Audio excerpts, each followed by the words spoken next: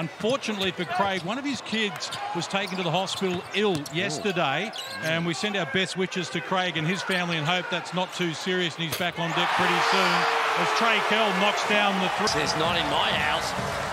Well, hang on. Whitman outside, puts it right back at him. And he says three's better than two. But to mess around with the playing personnel, that can have an impact. Ooh, Antonio with the quick trigger. 4-point lead to the Snakes. Back-to-back threes. Klintman for another 14 points for Bobby Klintman. Well, he's feeling it. Half a minute left in this opening frame. Taipans by 7. Antonio makes it 10. Don't get the fadeaway to go on that occasion, but he and the Sixers have narrowed the gap to 3 points early on in this second term. Klintman, nice move. Well, don't miss your chance to be a part of the Globetrotters action. You can get your tickets at HG24 at NBL24 as Cal takes.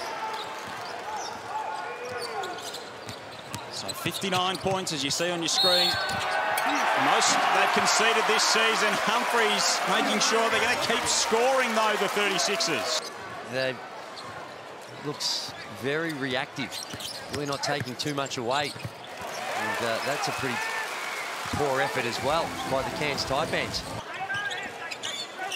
He's really having a night out is Bobby Klintman, showing all his wares. DJ again from downtown and one!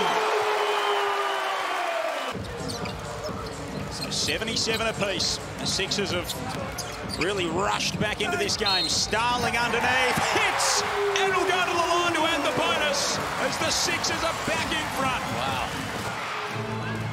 5 now for the Cairns Taipans to operate with. Antonio from downtown hands them the lead heading into three-quarter time. Nearly 9,000 in at the Adelaide Entertainment Centre have loved what he's provided. Miller with the left hand rolls that one home. He is, but a lot of the times it sticks in his hands a lot. I like to see him throw it and go get it back rather than just dribbling it out for those tough ones. And on the glass, the Cairns Taipans is confident enough to be able to let it fly without too many problems. And DJ left it behind.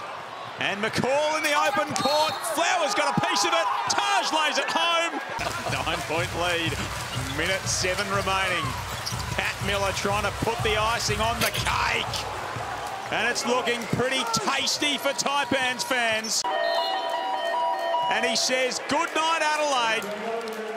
And caps a 15-point Taipans win. Oh, my.